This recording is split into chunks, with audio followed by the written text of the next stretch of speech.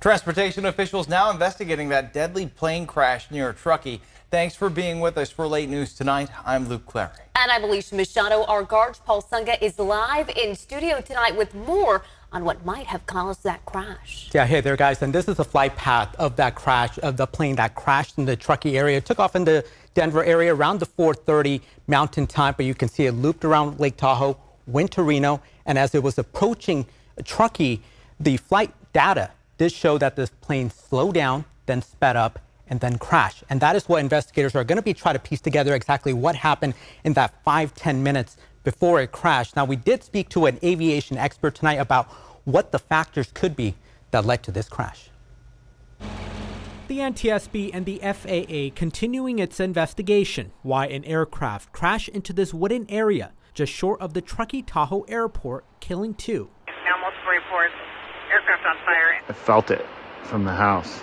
Neighbors living in the area capturing the large plume of smoke shortly after the deadly crash.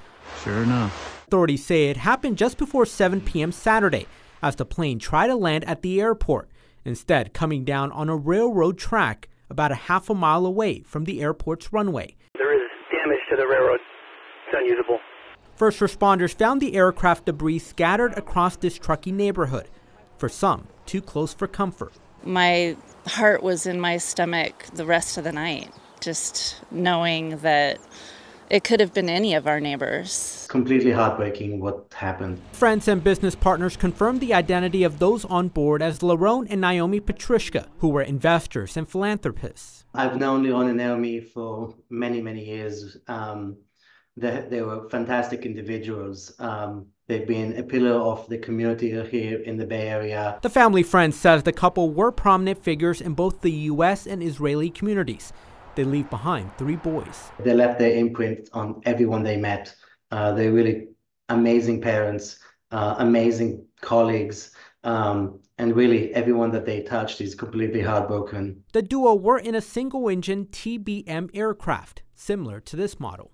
The TBM 700 is a pretty high-performance advanced aircraft. Scott Miller, an aviation expert and professor at San Jose State. Landing in the Truckee airport can be pretty challenging sitting in the valley there. He says the investigators will look at the pilot's experience, depending on if weather had an impact due to low visibility as light snow was falling at the time and the amount of fuel left. And flying from Colorado to Truckee, California is about the limit of range for that aircraft. So they're going to look to see how much fuel was on board the aircraft and if perhaps they were getting in a low fuel situation that might be driving some less than optimal decisions. And the question Miller has, if landing in the Reno area at the Reno International Airport would have been a better option, but federal investigators are going to look at that and everything involved with this crash. And they are asking people to share any videos of the crash that they have, guys. Yeah, an incredibly tragic event for the family and friends of that couple, and I know that you'll stay on this investigation. Our Garshpal Sangha starting us off here tonight. Garshpal, thank you.